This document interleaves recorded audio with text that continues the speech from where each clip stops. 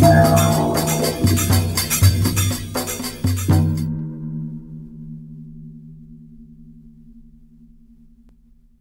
been traveling around the world for probably 25 years now, and this was probably the most interesting assignment I've ever worked on at the National Geographic.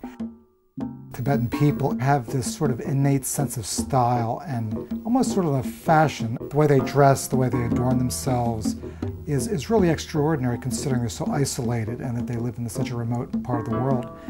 You'll see these mountain men coming out of the hills with all sorts of wonderful coral and jewelry and wonderful hats. It's really, they're very proud, very dignified people.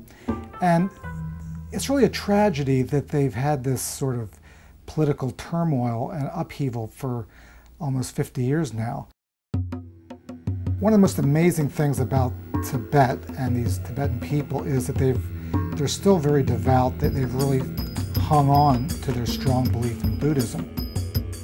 Virtually every monastery was destroyed during the Cultural Revolution, but despite that, they've rebuilt these monasteries when the Chinese loosened up the political system, and the faith in Buddhism, their faith in the Dalai Lama, is extraordinarily strong. So that when you're there in Tibet, you see that Buddhism really permeates every part of their life, every part of their society. It's a very strong belief.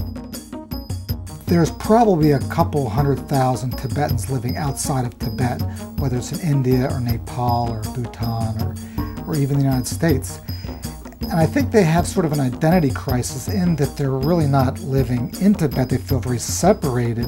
And many of the Tibetans living in India are almost more Indian than they are Tibetan.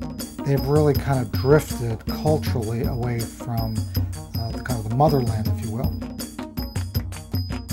I photographed when these monks at the monastery debate. They debate every afternoon, and what they are doing is debating Buddhist thought, Buddhist logic, and it gets very lively. The debate gets very physical. They want to make their points. They want to dominate the conversation, and it gets very physical, but it's all in good fun. Probably 60% of the inhabitants in Lhasa are Chinese. You're really struck when you go there that the city is really, the architecture is really Chinese. The Tibetan part is really shrunk to just a few square blocks.